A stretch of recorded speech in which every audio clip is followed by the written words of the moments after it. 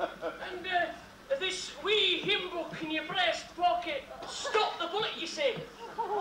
Yes, that's it. Damn lucky, what? Hymns that have helped me, eh? I'll say. Well, I'm no surprised. Some of these old hymns are awfully hard to get through. I've stuck on them myself before now. Are you sure it was the professor that shot at you? Oh, yes, but he's only part of this dastardly conspiracy that's threatening to engulf the entire world. Indeed. And all this time, he's been masquerading as an upright member of our community. Ah, well, he certainly pulled the wool over my eyes.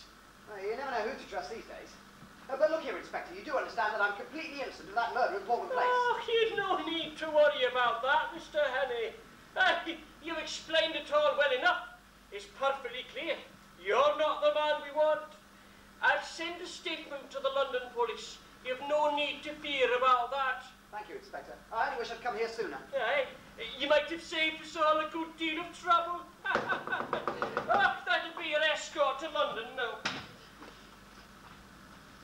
This is Mr. Hannay. Oh, how do you do, Mr. Hannay? Here, what's the game? What kept you? Do you think I enjoy playing for time with a murderer? Richard Hannay, I'm arresting you for the Portland Place milkmen murders. Milkmen? But I didn't kill any milkmen. Oh, who did you kill then, Mr. Hannay? Inspector, you followed my story. Aye, and I didn't believe a word of it. You think I was born yesterday? Then how did that bullet get lodged in the hymn book? Oh, why, that's easy.